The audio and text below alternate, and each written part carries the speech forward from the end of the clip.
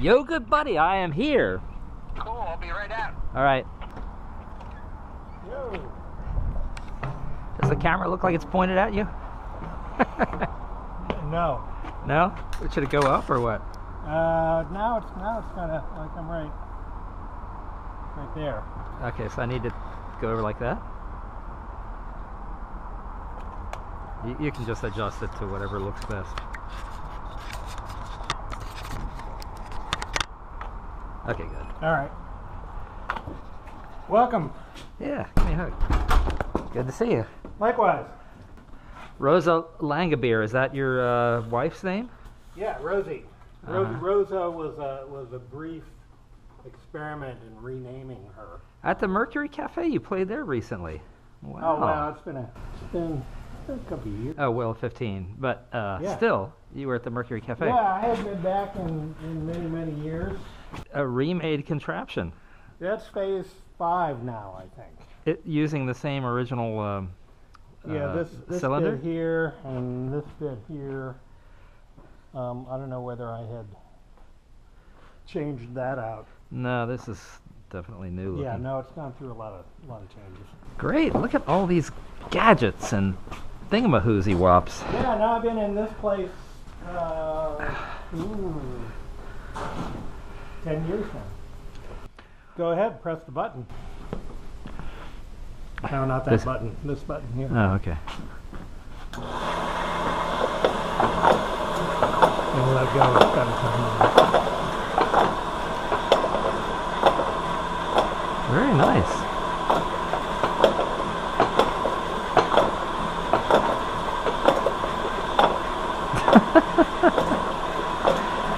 I just read a book on tENTATIVEly, who of course is one of my favorite kinetic sculptors, and another guy whose name is escaping me at the moment, but whose work I also like, who's completely different from tENTATIVEly. Nicholas Schaeffler. You know his stuff? I don't think I know, not right off the bat. He's much more clean cut than tENTATIVEly is. Do you have any new recordings you want to trade? Because I have got a shitload of them. No, although I'm working on a double LP box set right now. Yeah, that's not done yet though. It's just I'm trying to get the. No, I think we're going to release it in June. All right. Well, I'll just give you the CDs that I have with me, and we will presumably cross paths at some point or another in the future. Here's this is a compilation. Okay. This is a retrospective of work of mine from 75 to 2015.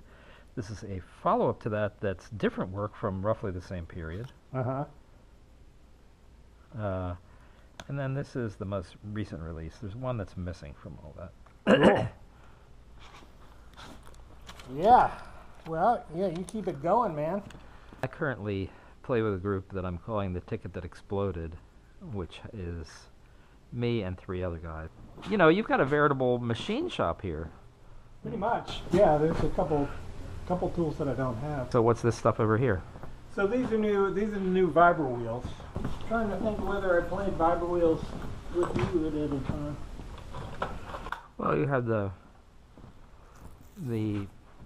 spinning vibrators over the guitar pickup, which is what I think of. You've made yet another guitar. The former guitars, that was one. Those were in the aughts. Playing that one was a former guitar, but they've developed. That one's the most elegant one yet that I remember, except for, well, the new guitar was very small, but that one looks even more elegant. Looks like you decided to make moving your amplifier a little easier. Although these days, portable speakers are so efficient that something like this is obsolete. Maybe it's got a good bass sound, though. Well, I want to play rock music. Although I keep forgetting that with that, I think I've got a crack in the speaker, and I never, so here in the studio it's just fine, but when I go out and I like crank it up all the way, so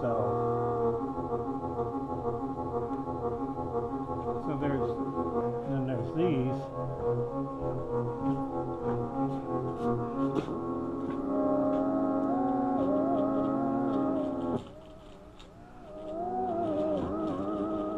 And of course, vibrators come very small these days too. There's ones that I've seen that are about this big. Yeah. And they have,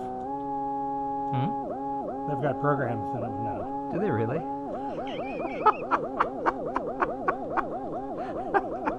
Oh, that's great. So when you do that, so then you can get, you know, it becomes a pretty complicated rhythm machine. Yeah, it's nice. So these vibra wheels have probably had more iterations in them than any other. And then, you know, then with this you can go stereo. You can move you can move your sort of duty cycle around. Oh yeah, that's nice. So that's about as elaborate as a vibra wheel needs to be. But then I got kind of a new noise group. So who's that? What's the name of that? Well, I've been playing with Rupert lately. Yeah, Rupert told me. Yeah, that's how. Yeah, and that's a sweet thing. There's a band that we haven't even played out yet. We're playing next in a week or so. Called Worm Eater, which is just me on former guitar and drums and a jumping excited vocalist. Meaning Rupert. No. Oh. No, some kid, some rapper. This Philly kid. Really? He comes down from Philly? Yeah, they're gonna come down. I mean, I practiced with them up there, but they're coming down for a gig. Yo, this shit turned out mad tight. That's dead ass though. Shouts out to Philly. Shouts out to my homie right here. Yo, come on, give it, guys. We want to interview. We want to, yo, you know what I'm saying? We out here. Documentary shit. We out here. Documentary shit. Yo. I love this shit, man.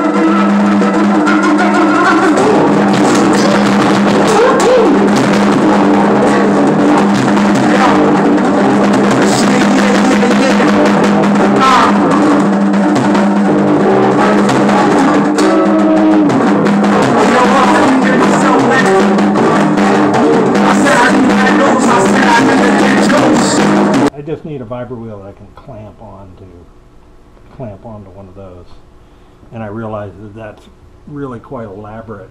So I just made this really simple one. How'd you connect to this rapper? So Khalil Ali and I go way back. We've been in a really awesome punk hardcore project called Doomcore. Years ago, we got both of those albums on Spotify, and Neil and I met through his amazing, lovely wife and a collaborator that I know named Rosie Langebeer. She's a amazing New Zealander. Yeah, Rosie's the shit. So that's the homegirl. And Neil guested on a Doomcore set back in like 2015, and we were like, this works. So we've done this a couple times. Thanks for being here, guys. So this is the beautiful new efficient small package, you know, carryable.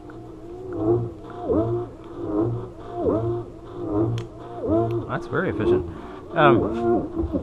So this box, is that something you made, or is that? No, that's another thing of why it makes it easy to, you know, because a lot of these now I'm getting down to a design that's like as little as possible. Let's just get a design that, you know, that has everything that it needs. It doesn't have anything that's, you know, like this is sort of the elaborate mode. That's like, oh, this will do, and it's parts that I can readily get and put together, so it's easier to quantify. So that has an amplifier in it, a preamp, or what? No, it's got a guitar pickup. It's like a bass guitar. Oh, I see. But the knob is still a volume knob. It's just a volume knob, and this is so that I can plug in. So I can plug in the guitar just straight to that. And one channel goes, you know. So I don't really work with that much. What about this this hobby horse that you just showed me? Is that something that you've used somewhere? I see it looks like it's got an upside down projector on it. Yeah. What's the purpose of the projector? Is to just make things spin around, or what? Yeah, the purpose of the projector is to spin the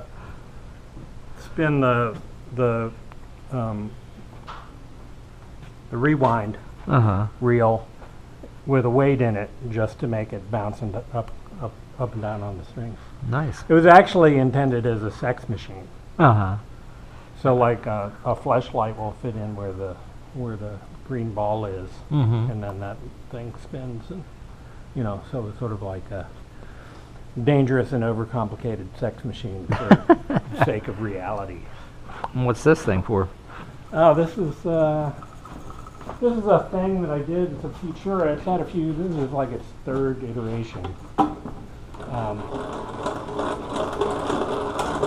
I did this for kids.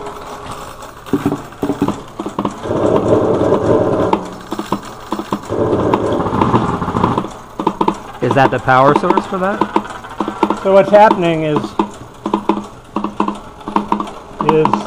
these contacts Uh-huh. are closing a circuit between these batteries and then these speakers. So these are just speakers in there. Mm-hmm.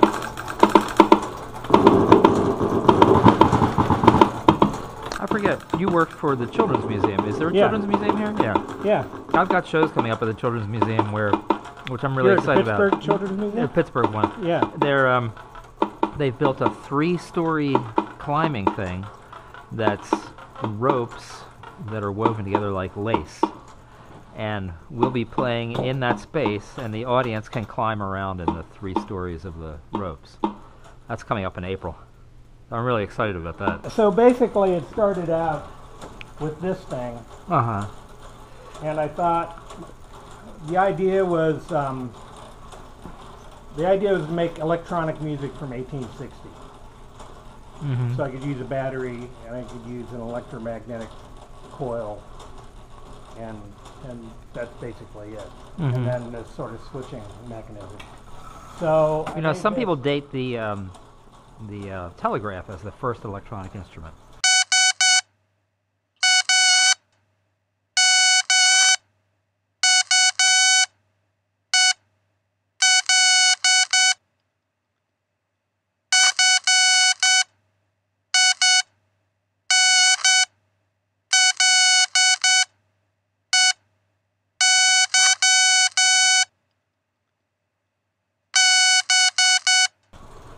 Uh-huh.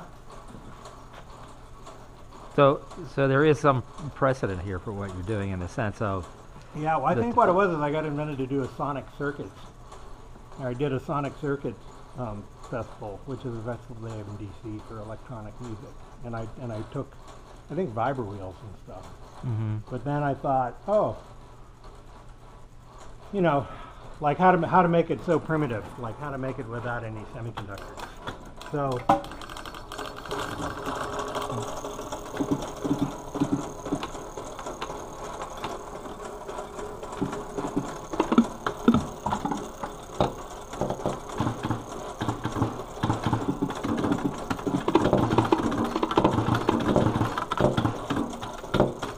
Transporting this stuff must get to be pretty tricky these days.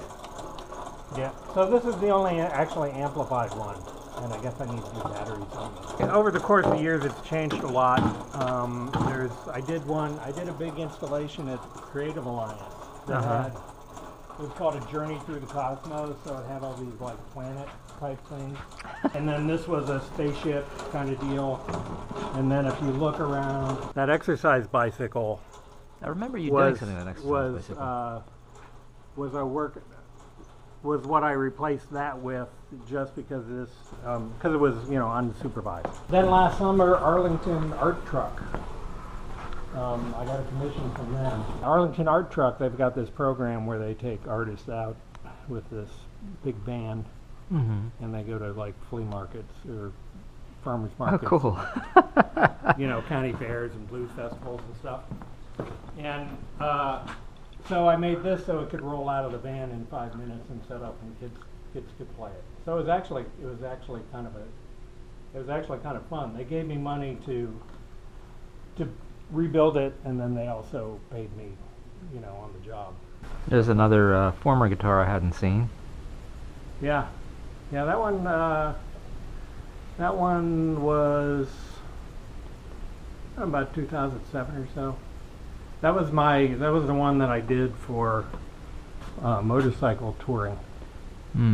Because the other ones were another foot longer. So. Well, remember you did a motorcycle tour in '94 too, and then you had your new guitar. The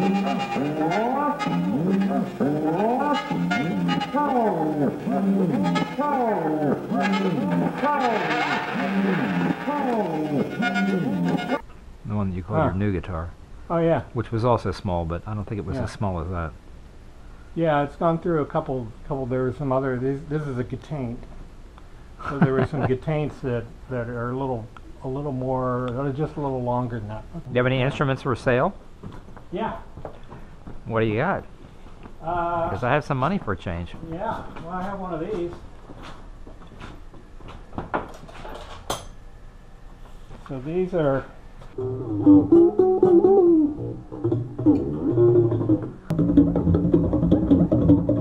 No, I usually went 18 and 36. Oh, okay. And then that gives you an octave.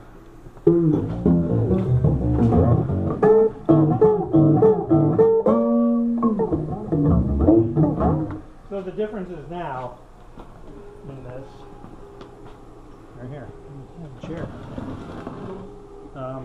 Plug this in for you. So now this can move up and down. And adjust for different heights for setups here.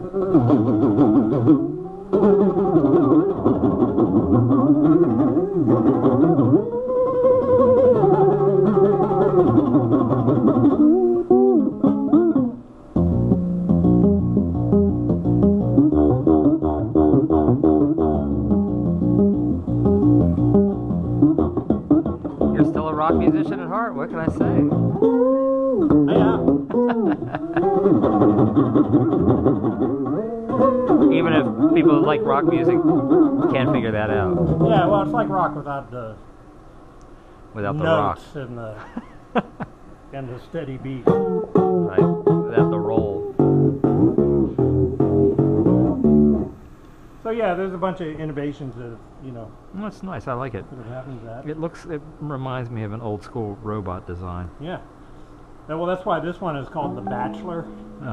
What's that one called? Is that the Bachelor too? Well, this model, this specific one is called the Bachelor for three different reasons. One was that the sort of the styling of it is very like 1970s back of National Lampoon or Playboy. You know, the tape deck days. You know, it's got Bachelor, 1970s Bachelor styling. Yeah. Or the Bachelors of the Bride Stripped Bare. Oh, yeah. And also I made that right after I got divorced. So. Ah, yes. So, here. All right, thanks.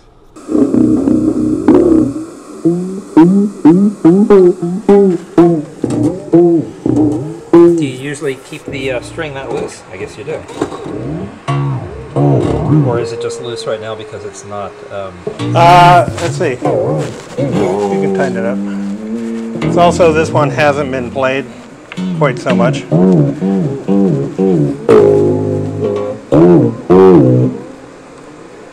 can adjust this. Also, when you adjust this, it's sort of where its resting point is.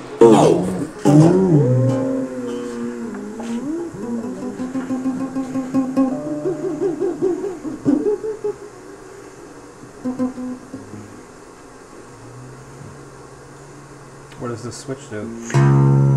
The switch is just like a regular guitar pickup. If you switch to the top, it's just the top pickup. Switch to below, the reverse.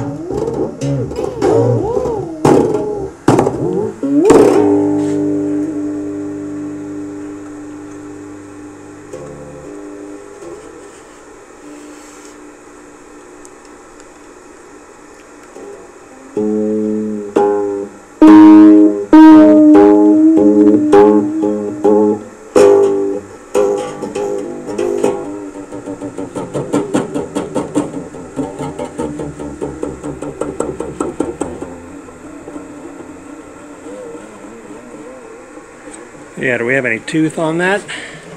No, it doesn't seem to be. No. Here, hold this for a second. Okay. Let's plug in this other one.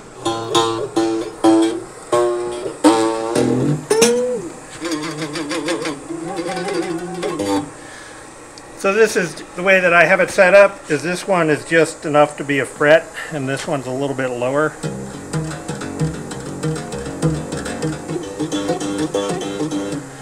And then, but if you want to use that technique and get both the top and the bottom.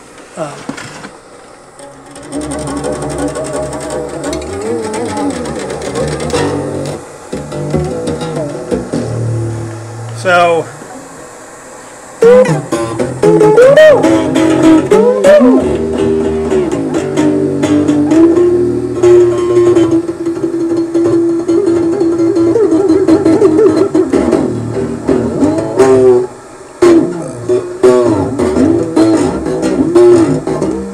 I see that one has more knobs and switches on it than the other one does.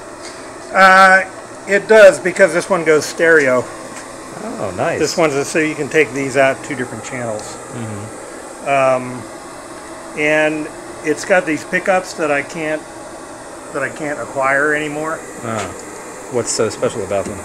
Well, but they were made by a company that they're a very innovative design made by a company that went out of business in about 2 years.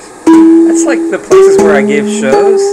They go under after about 6 months. Yeah, this was a guy who was a guitar tech who had these amazing things where you could switch out and have different windings for each string, and you could also move the pickups up and down the strings. Nice.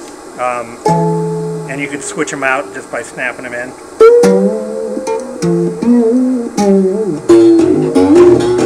So yeah, everything's pretty much adjustable. You can move this thing up and down.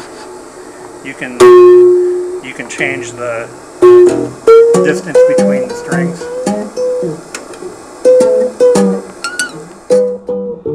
All right.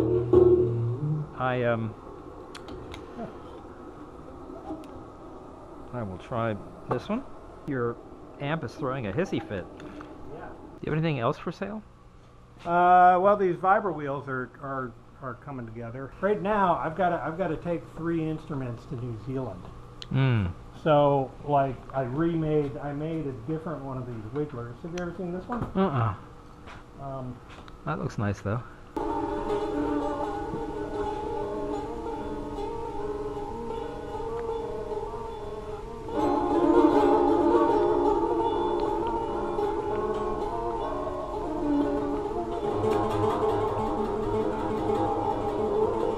You're going to take this into New Zealand? No, what I did is I made a slightly smaller one that was lighter, that would fit into an Uzi case, which was which would the problem with it's just like no case could I put this in, and then could you throw it and it wouldn't break the case.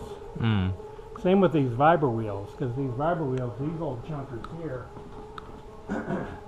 because it depends on mass, I've kind of kept that going.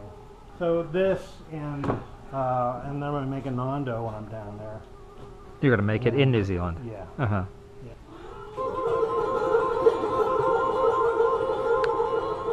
It's got pretty good staying power. Yeah. Well, that's part of it too. Is that's why you need the mass so all the energy stays where. And what does that hypno spiral do? Oh, that's a sculpture. This is set up. So it's got a 1.5 RPM motor. So what happens is that this pulls this fruit basket, spring down, and then releases it. And then this ball bounces around inside of it. Oh, okay. And then it comes down to a rest. I particularly like the mirror. Yeah, that's nice. What do you call this one? The Hypno Vortex. Nice. Yeah, it's one of my favorites. I actually went and bought another one of those things so that I could do the little more, home furnishing version of it. You carry your Nando bars in this golf bag, I see. This is sort of took off after that one. So it basically does the same thing and just sends 9 volts out to a speaker. Uh-huh. What does this button do? It's just an interrupt button Uh-huh. or momentary on. And it's got its own internal speaker. It does, and then it can also go out. Are these all the same thing, roughly? Roughly, they're all different prototypes. What do you call these? These are Magnabooters. Magnabooters. Pooters. Pooters. You know, when I play this, I generally play with like a wah or at least an EQ to get some definition for the thing. Yeah. But it's just a reed switch, magnetic switch, like you have on your security system, or that some have on their security system. Yes, I don't have a security system. I must So admit. all it's doing is just sending a pulse to whatever. Those Sort of things like, are it's held sort of on like a hard magnetically. drive, only exponentially more simple. I don't know. It's got more than just 2 items there, so it's Yeah, and then it's you can post digital. Oh, that's nice.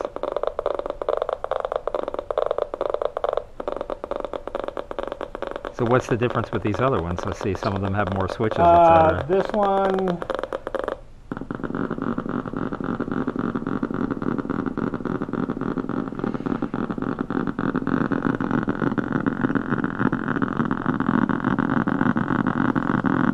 That switch is just that dial's just if you've got it plugged into an amplifier. So it's a volume switch then? It's a volume switch. Mm-hmm. And so you can take a line out or a speaker out, and you can go to the speaker. So Rosie's, so these are gonna go back on tour, like 4 of them. So in about 2 or 3 years ago, Rosie was writing a ballet in Philly. She's been working with. Does she live in Philly? Ballet X. She live in Philly?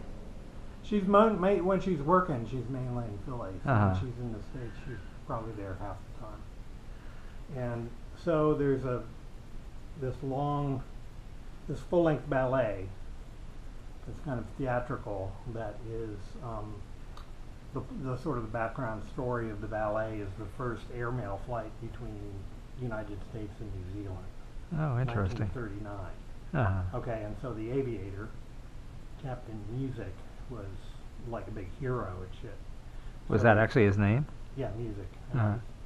M-U-S-I-K. Uh-huh. And so they did their flight to New Zealand through Kauai, on clipper ships, and then on the way back in the South Pacific, the plane blew up. So that's sort of the story. It's very melodramatic. There's a lot Yeah. of crying and a lot of.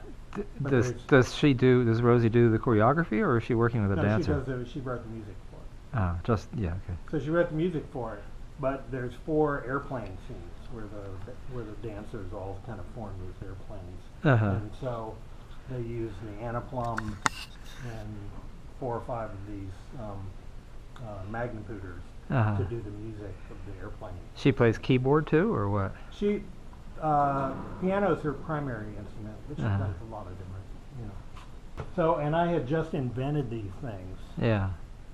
like when the production started. So all of a sudden, perfect timing. I just made 2, Yeah. so it ran for like another 2 years. But the first year, I was like constantly like troubleshooting and switching these out, and Yeah. And I don't know, when you build instruments, they always behave when you know just exactly how to touch them to get them to work, and then. I built a hurdy-gurdy from a kit recently.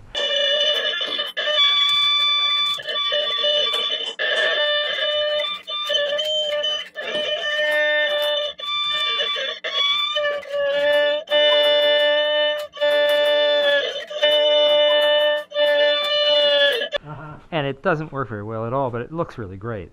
And at home, I put a contact mic on it, which is not really the best thing to use, but it was what I had around or whatever, and what I knew what to do with.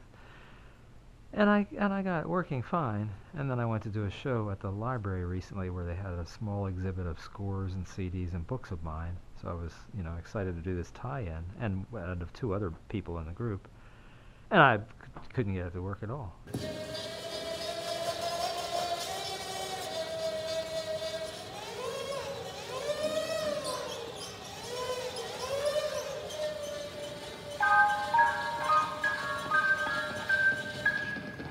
I mean, it wasn't that important because it was just one thing that I was going to use for one little piece, and it really didn't matter at all, so I was like, fuck it. But it's a classic example of what you're talking about, where I spent all this time at work, at home, perfecting it, making it so that it's exactly the way I want it to be, and then just by moving it, forget it. Yeah, yeah. I did a whole series that the Anonymous Family Reunion was a part of.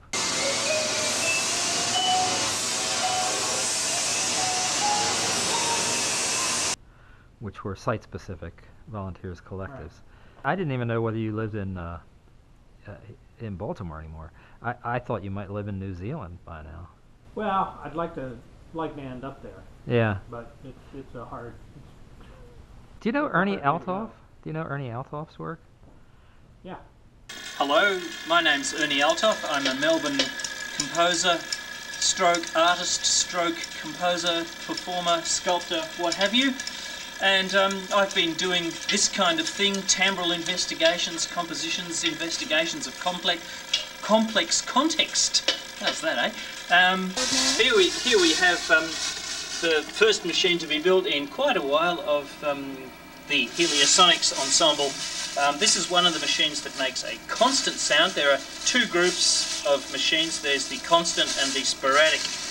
And this is yes, and this is one of the constants. I guess we can all see a boat in there, but to me it's also a little stage set with a performer and the sort of large percussion instrument in front of it. Yes, you can see how responsive to sunlight the thing is. You should go to Melbourne just for the sake of playing with Ernie. You'd That's a whole different. Yeah, I know. I mean, obviously, I've been to Australia, but and you know, obviously they're quite a distance away from each other. But since you're over in that neck of the woods, you might as well hop over there. You'd really like Ernie a lot, and he makes things that kind of remind me of these, but they're often solar powered, or they're very the solar thing. Yeah, I got a you gave me a CD of it. Did I really? Oh, cool. Yeah, that's a great CD, I think. Heliosonics, maybe? Yeah, Heliosonics. Yeah, he's really, really great. I hope he's still alive. He might not be, but I think you two would get along with each other a lot. I think you'd really enjoy playing with each other. Very nice guy, too. You don't still have the roof, do you? Remember the roof? No, I don't. Yeah, my endeavor into scales. Yeah, that dragonfly-looking thing up there. Yeah, I was wondering about that. That was when my dad passed. That was all his like dresser. You know, going through his stuff is like dresser drawer and memento. I'm going to take the jewelry and do something with it. Yeah, and so that was sort of so the circle in back wasn't his, but everything else was like his stuff, and you know, stuff that he kept his mementos. So yeah, it was really nice to do that. You know, and there's a lot of, I mean, you know, the axe. There's a lot of severing tools up there. I'm going to take the jewelry and make a portrait of a compulsive consumer a la Arcimboldo. Yeah. Very big, because there's so much jewelry, I'd have to make it big. Like as big as, you know, whatever, 4x8 or something. Do you know who Marie Menken is? Huh? Do you know who Marie Menken was? No. She was a filmmaker who made diary films, and she was in some Warhol films, and she was married to, I think it was Willard Moss, but I might be misremembering, who was another filmmaker. Both of them were kind of underground filmmakers. Marie Menken died, and then Willard Moss drank himself to death and was dead 3 days later, I think, something like that. You know, it was one of those, like, I'm not going to be around here without Marie around here, and that was it. He essentially killed himself, but just by drinking himself to death, as I understand it. People my age, which is not necessarily the people that I hang out with, but there's people that I've known all my life. Yeah. Yeah, everybody's parents are going, and you know, and it's like, oh, this is part of the process, you know. One of the reasons why I'm shooting footage today is because when I turned 60, I'm 66 now. So when you turn 60, you're gonna come out of the time machine. Well, no, what happened is when I did turn 60, I said to my few friends who were in their 60s, because most of my friends are 20 or 30 years younger than me, I said, let's start a club called the 60 and Over Club, and we'll say it's a really exclusive club because you have to wait 60 years before you're allowed to join it. Now, I thought that was really funny. But none of my friends who were in their 60s wanted to admit that they were in their 60s. So I was the only member of the club because everybody else was in denial. You know, they couldn't admit that they were in their 60s because then people would start looking at them differently and realizing that they were maybe more decrepit than they actually appeared to be or whatever, right? So today, after I visit you, I'm going down to Doug Retzer's place, which you're welcome to join me for if you like, because he's having a retrospective of 40 years worth of work in his house, and he's invited a lot of people over. So I'll probably see a lot of people that I haven't seen for a long time. So I was thinking of making a movie, which this will be footage of if I end up liking the footage. It's called Old Folks at Home, 2 meetings of the 60 and Over Club, you know, which is basically a bunch of old fogies sitting around and talking, etc., like you and I have been doing, except of course these are the interesting old fogies instead of the boring old fogies. Yeah. So, therefore, you are being typecast as over 60. What are you, about 64? I'll be 64 in 6 weeks. Yeah, I thought I had you approximately nailed. Yeah, I know you were a little bit younger than me. It's good to know a few other people in their 60s. Yeah, there's a guy who came up to me, panhandler, and I was down there. Parked in the Rite Aid parking lot down there, Martin Luther King and Park and Cathedral, that little intersection. Anyway, I was down there and a guy came up to me and he was like, I like you, I really want to be like you. And I said, what do you mean, be like you? Well, you look so good for your age. Did he think? Well, he didn't know me, he didn't know. And I said, really? I'm 28, man. How did he react to that? Oh. Well, can you help me out? And I was like, but yeah, it was sort of like, you look good for your age. It's like, what? Wait, how do you even know what that is? Yeah. Well, the 20 kids, the younger people, you tell them your age, and they're just like, you look so great, because they don't know that people actually live. To be older than that, I gave a reading as a part of a 10-minute play fest at a bar that's not too far from where I live, and it wasn't really a reading, it was just me talking about stories from a particular era of my life, which was in the 70s. I was going to use a timer, but nobody else seems to be paying that much attention to such things, so I think I'll skip it. I'm tentatively a convenience. Yes. I'm going to tell 5 stories, if I can squeeze them in quickly enough, about living in a warehouse in Baltimore from August of 1977 to January of 1978. Mm-hmm. And afterwards, this young woman came up to me and she said, I've never heard anybody talk about the 70s before. I was like, it really wasn't that long ago, but she acted like it was like, were there dinosaurs back then? Or, was that like when the pterodactyls were? Or did you meet Jesus in person? Or, whatever. It was like, but it was so bizarre to me that she thought of the 70s as being so, I mean, the woman must have been in her 30s, so, maybe she was born in the 80s or 90s at the latest, probably the 80s. Anyway, that was quite strange to me. And then as far as buying an instrument from you, I am tempted by that, but I think I'm going to pass because I don't think I would use it enough to justify getting it. And besides, I must admit, I like the one with more knobs, etc., and the stereo thing more than I like the one that's mono. But it is tempting. These are also tempting, but I think I'll pass. I had the roof in mind because, as you probably don't remember, but I had thought about buying the roof from you a long time ago when I was going to Berlin, and then I didn't do it, probably partially because it would have been ridiculous to try to transport the thing, because, you know, it had the stand that it was welded as a part of, and it would have been, it would have had to have been modified to get it over there. I ended up carrying my keyboard and stuff instead. No, it wasn't the most practical. No, but I liked it. You know, I did like it, partially just because of the name, the roof. I always thought that was funny, but also because it had multiple strings, and I'm big on multiple string instruments. Someday I will get another instrument from you, I think. Yeah. No, I think Magnitude is kind of your speed, actually. Well, I don't know. But not if you're, I guess not if you're doing, yeah, maybe not. I mean, these days I tend to do fairly elaborate things. So the gear that I already have is what's really perfect for me. Samplers are definitely really good for me, and that's what I use as a sampler where I can assign a different key to every, I mean a different sound to every key. But you know, I mean I like the latest guitar. It's great to see you, and it's great to see what you're up to. Nice. And you know, we really should play together in New Zealand. That would be super fun. Yeah.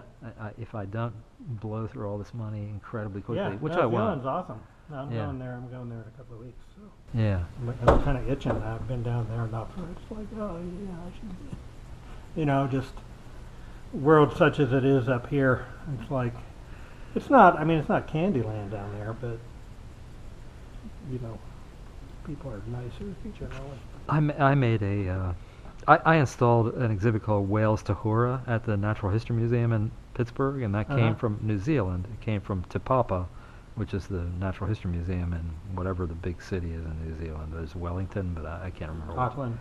It might have been Auckland. I don't remember. Yeah. But the guys who came were all Maori guys, and they were nice. And one of them in particular came and did a ceremony before we could start working on the thing, which I thought was kind of cool, even though I'm anti-religious. And then he and I got to be friends, and he made Maori instruments. So I had him come over to my house, and we made a movie called Avicenna's Floating Maori, where he demonstrated the instruments, and then there was him playing with a group of friends of mine.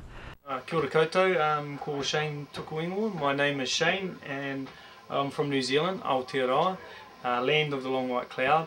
And I've got some traditional taonga pūoro, which are Māori wind instruments. I've manufactured or made a lot of these, carved a lot of these instruments. The first one we have here is called a putatara, which is a conch, a sea conch, with the added on carving. This is related to Tangaroa, god of the sea, and also this one represents Tane, god of the forest. So it represents the union of two of their children that fell in love, and so there you have that connection between the forest and the sea.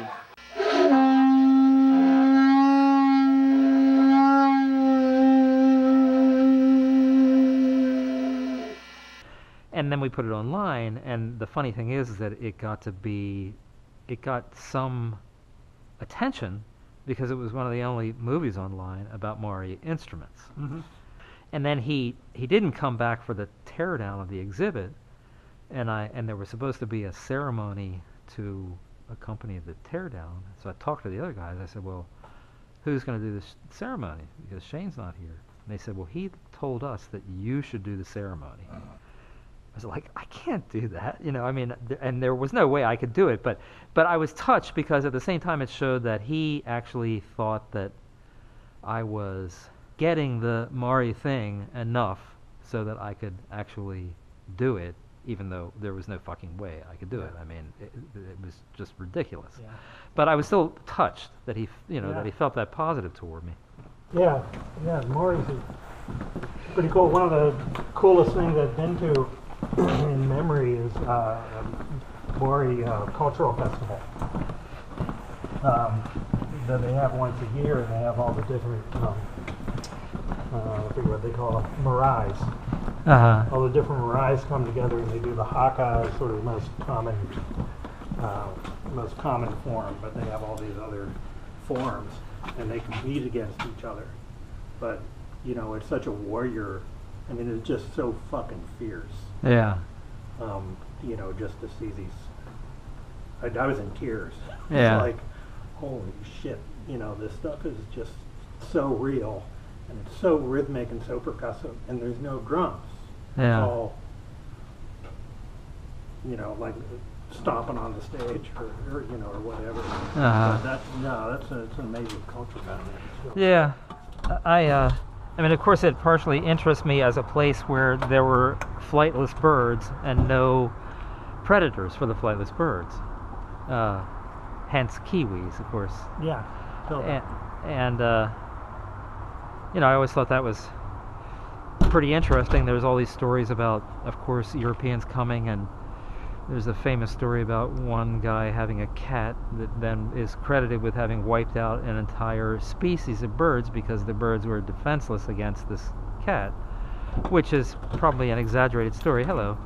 Well, I don't think it was just one. It was just one cat. But the cat, Well, I know, but that's the way one of the stories is told. It's that's the sort of the legend aspect of the story. But and then, you know, there are contradictions to that legend, that it was not seemingly really like that, at least two cats, just or whatever. theoretically. But you know, I spent 3 months in Australia. I don't know whether you know that or not, but I got to know Australia fairly well. I made a whole 8-hour, 24-minute, 43-second movie about Australia, which I like a lot, called Don't Walk Backwards. And one of the most amazing things about Australia is that in the outback there are so many flies that it's just insufferable. I mean, you can literally go like this and you'll kill a fly every time. You know, that's how many of them there are. And they'll land on your eyes and drink from your eyes, which gives the Aboriginals eye infections.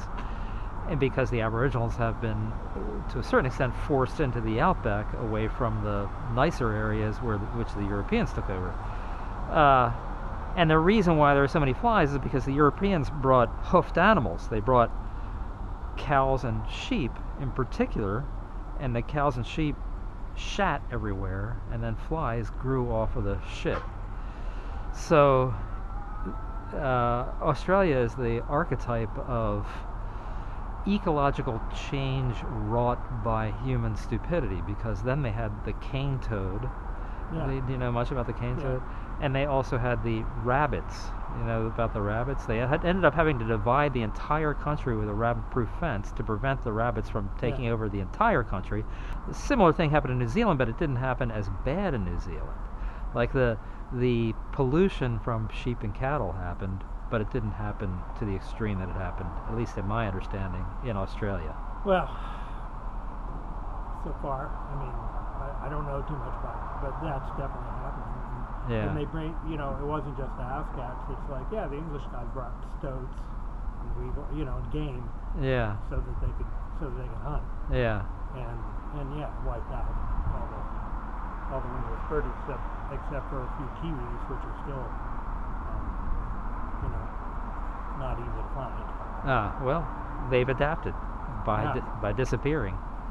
Well, I mean, they're hidden animals. I mean, they're nocturnal, and they live. Yeah, I went out and I got to spend some time on a kiwi refuge, and that was cool. Listening to those guys holler at night, you know, and bang around in the scrub and stuff like that. Oh, that's cool. Yeah.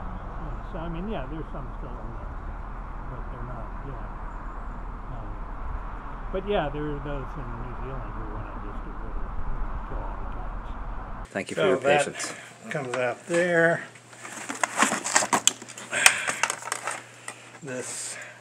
Now this is the original MeloCycle as... This is the original MeloCycle. This wheel is original. This section here is like all this, the center piece is sectional. So how does this go? Oh, now I remember. So okay, this piece comes off. What is this, neopyrene or something? That's UHMW.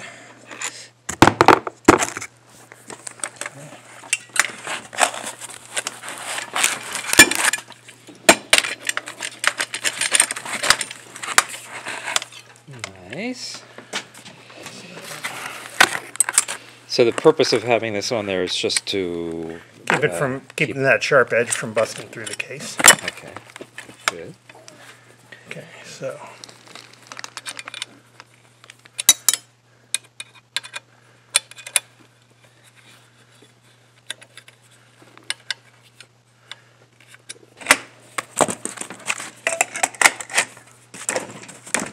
Nice. I like it. all right.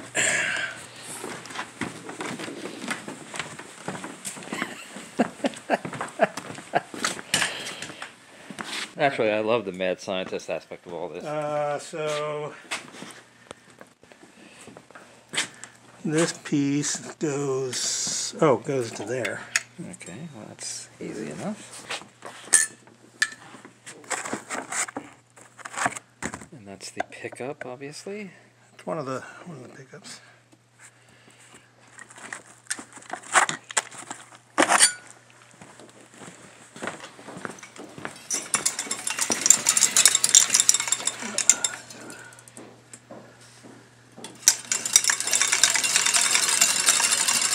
Okay, so you're screwing it in by holding it still while you spin the mechanism. Yeah. Alright.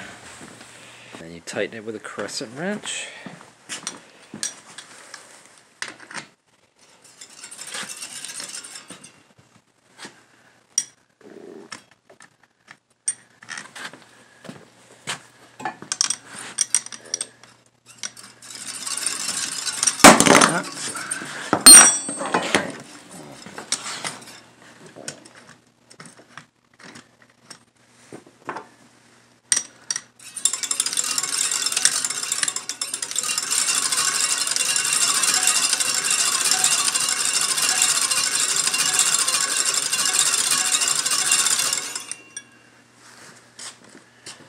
All right, so, and this thing, so the pitch of the motors is determined by this switch, which is turned by this switch, which I believe it's lower speed on when you flip to the right, and full power of whatever battery you have in there. But the battery will the charge on the battery will determine the pitch of the speed of the motor, and therefore the pitch of the note as it goes by. I don't think you're going to get going fast enough where you're going to have like centrifugal force, which happens on the Viper wheels. Oh, really? I'm not going to take off or anything. No. Yeah. All right. Well, then, do you want to take it apart for me and put it in the case while I video so that I have a documentation of how that works? Sure. Let's, where's the case? This aside. Uh-oh. Don't worry about my coat.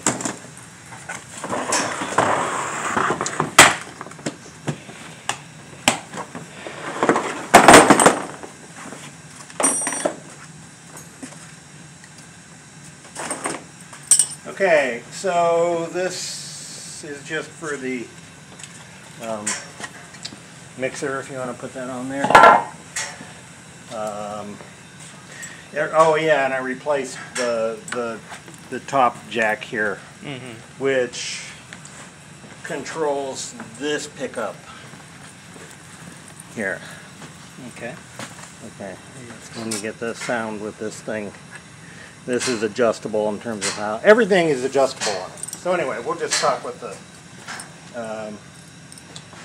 So let's see. Probably the best thing to do is to take the wheels off first.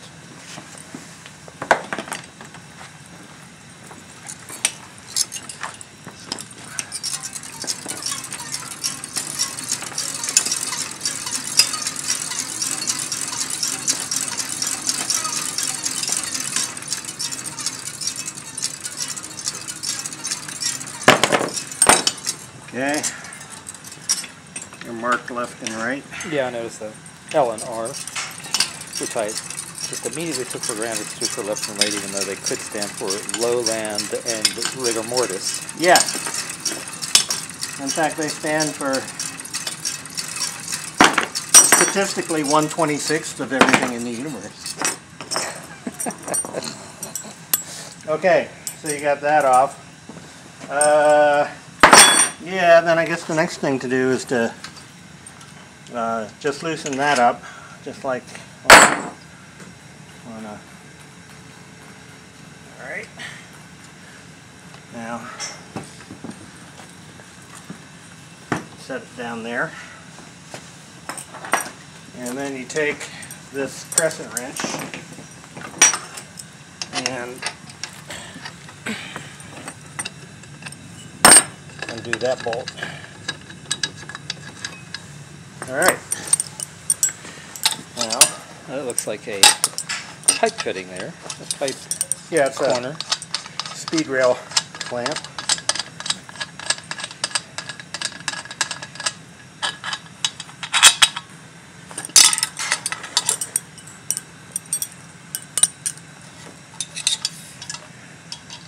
And then you loosen that up.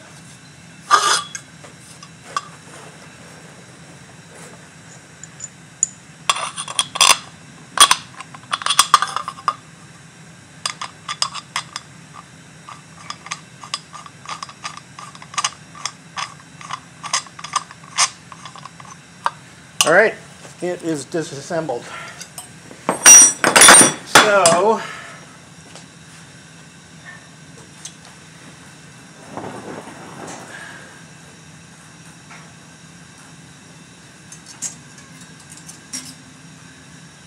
all right, you want to get the pedals oriented like that. Uh-huh. And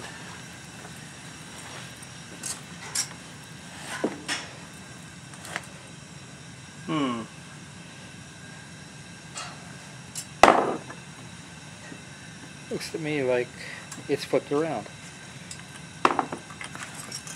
yeah. There we go.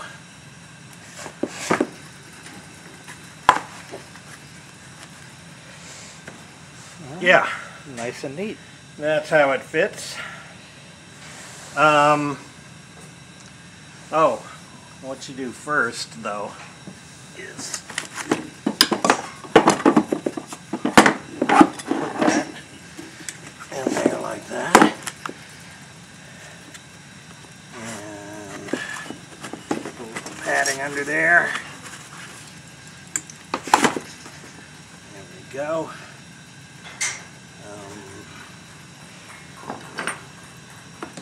And then this goes on there.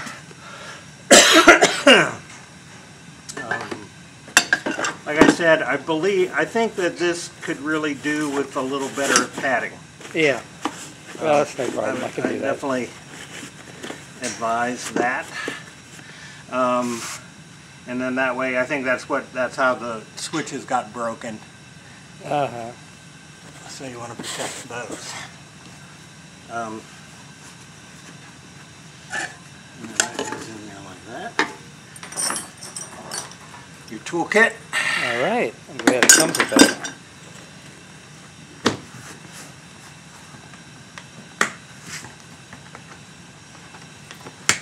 And I believe...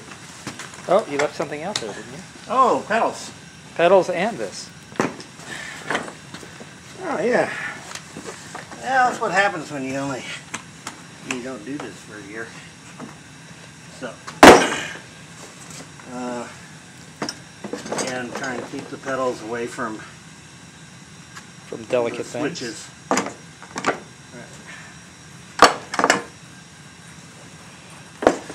Here, let's put another piece of foam in there.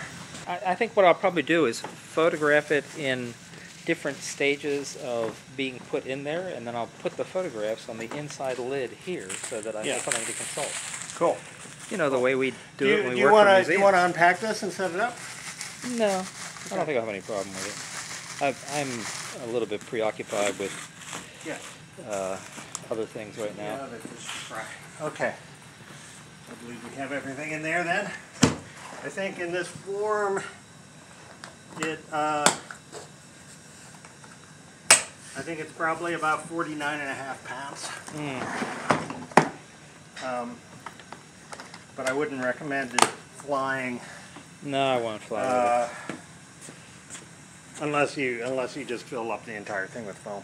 with it. Yeah. Well, I wouldn't fly with it anyway. It's if I'm going to travel with an instrument, I'm going to travel with a keyboard and a sampler and other things that are more directly relevant to the way I usually play. This would be more for playing gigs in Pittsburgh or for touring in a car or a van or whatever. Yeah. I don't remember whether I shot footage of the Apex Roto-Zither in its current incarnation. Would you mind plugging that in for me again? No, not at all.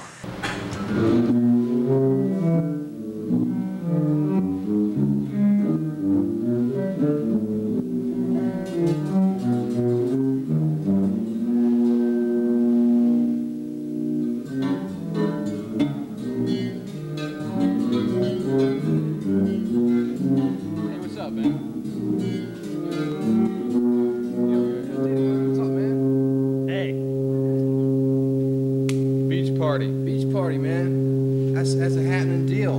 Hey, bud. Yeah, it's the Apex Roto-Zither.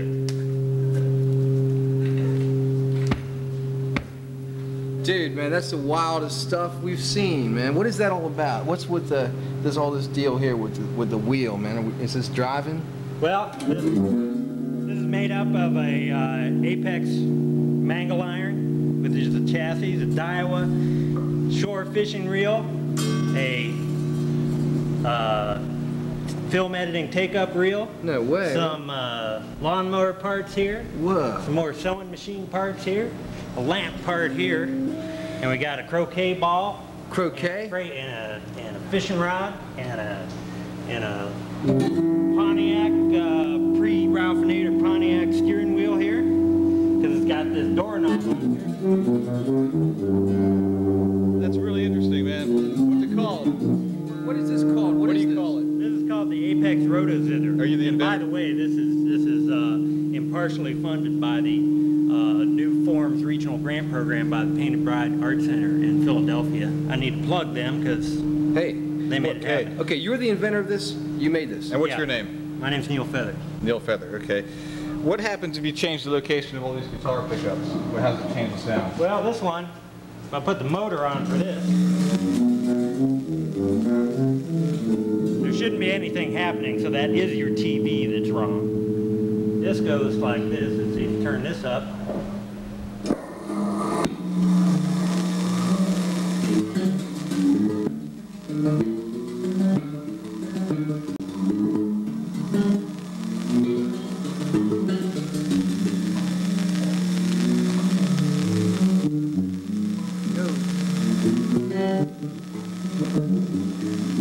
That's way cool, man. All right, way cool. So dude, when you made this, what were you thinking about? What purpose does this? This is obviously a musical instrument and a very original one. And does this go like, you know, is this better with other instruments or solo or what? You know? Well, there's actually another instrument that it's designed after, which is called the contraption, which has 16 strings and hand cranks. And I decided that when I made it 10 years ago, that it was way too complicated.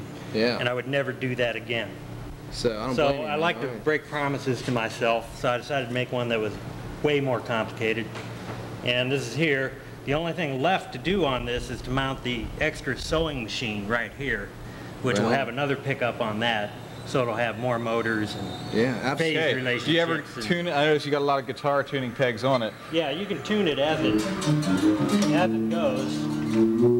It sounds like it's tuned kind of, or is that just random? No, nothing's random about this.